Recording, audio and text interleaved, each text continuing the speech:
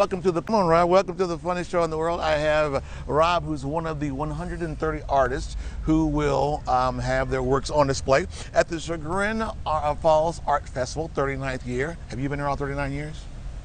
A few more than that. Okay, I was trying to help you out there, Rob. And you also teach art as well. I do. Oil painting, landscape class at the Valley Arts Center. Which is right up the road here. Yep.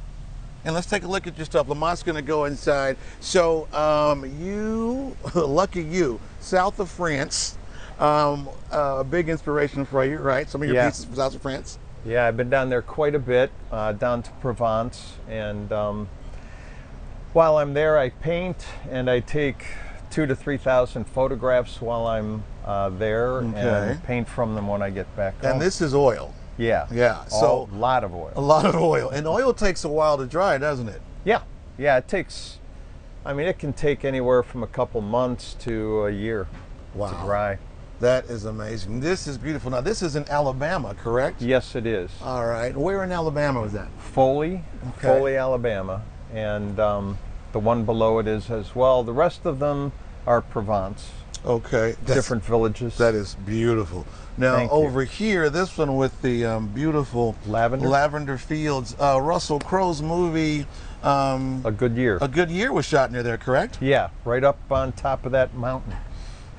That's where the village is. The village is, so, okay. Yeah, one of the restaurant scenes was filmed there. Rob, what do you like about oil? Oh, I love that it's so workable for so long. I love the vibrant colors.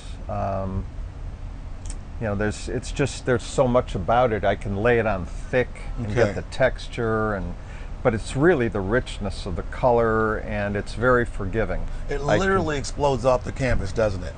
Well, it does. You. I mean, that's that's what I see, and it's not even just Lamont's lighting. Even when we just had the sun hit them, the colors just exploded off the canvas. Thank you. And do you think that's one of the things that makes oil so powerful for so many people?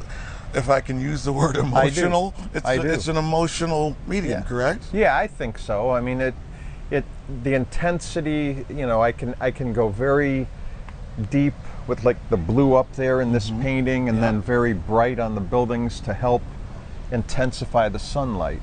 Gotcha. You know, if you want to get light, if you want to make something bright, surround it with darkness. Interesting. Or deeper colors. Deeper colors, well, you do it well. So Saturday and Sunday, you guys can come and just ooh and ah over Rob's work. It's tremendous. And then if they really get inspired, when do you teach classes?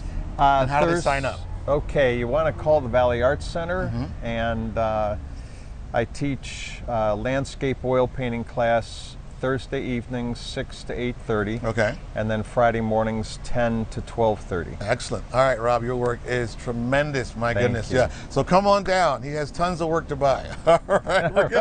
We're gonna go back to you guys in the studio, and Lamont, come back up. But since we're all wearing blue, look at this amazing shades of blue Rob has right there. There you go. That's the theme for the morning, right, blue, you guys? That's right. And man, what a Blue talent sky. to be able to do that. That's just incredible. Thank you, Kenny.